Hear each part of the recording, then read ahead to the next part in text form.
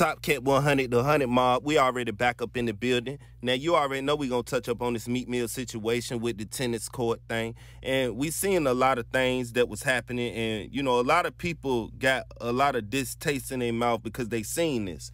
Now, I want to say this. Now, a lot of people's getting on his head due to the ATL Waterboy thing, and they seen how he handled it and stuff like that. And a lot of people and a lot of reports, when I looked into it, felt like that them Waterboys was aggressive.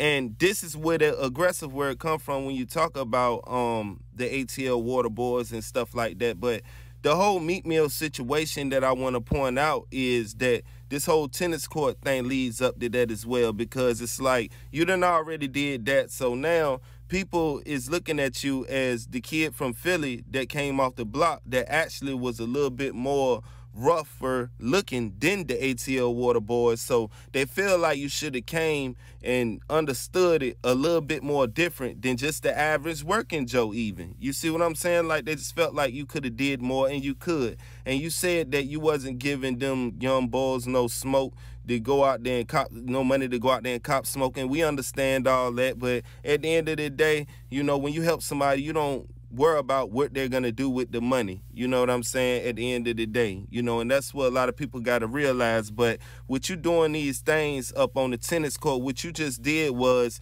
now you making these billionaires. They have stories to tell their great-great-grandkids and stuff like that. You know what I'm saying? And what if y'all fall out? And we all know if you're not as hot as you are, that you'll never be able to go around these men anymore anywhere. They're not going to even allow you around. The only reason why they allow you around is because the affiliation with you and Jay-Z. And that's why I think it come from. And I'm not saying that he can't do it off his own merit, but at the end of the day, if y'all not cool no more, and we all know that most people in them positions that's billionaires are opportunists, and they all messing with what's hot and stuff like that, then what they just made you did was, even though y'all friends and stuff like that, what they gonna do is they gonna make it like if y'all ain't cool no more, that they just humiliated another, you know, black brother. You understand what I'm saying? At the end of the day, and you know, maybe they didn't take it like that right now, but as they get older and stuff like that, you never know how they might use that. You never know how they might feel. So at the end of the day, if I'm hanging around people and stuff like that, and we make a bet like that, and I'm a rap artist, is a big statue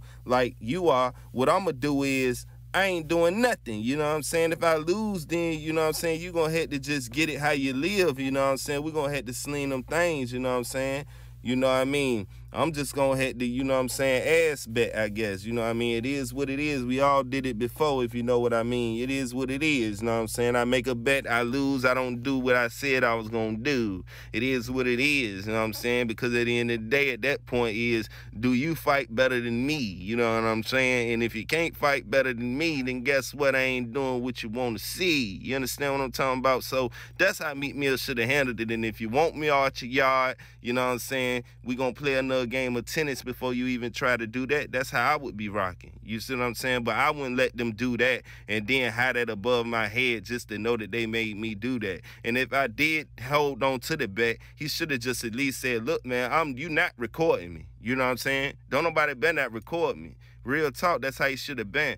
But hey, that's just my analysis, man. I just wanted to speak on it. You know what I'm saying? Y'all drop y'all comments on how that made him look, on how y'all would have handled it, or what y'all think should have had happened. Because at the end of the day, I'm just not going to hold on to my bargain of the bet. What you going to do? Beat me up or stop hanging around me? It is what it is, man. I'm out, man. It's the 100 mob, man, at all times.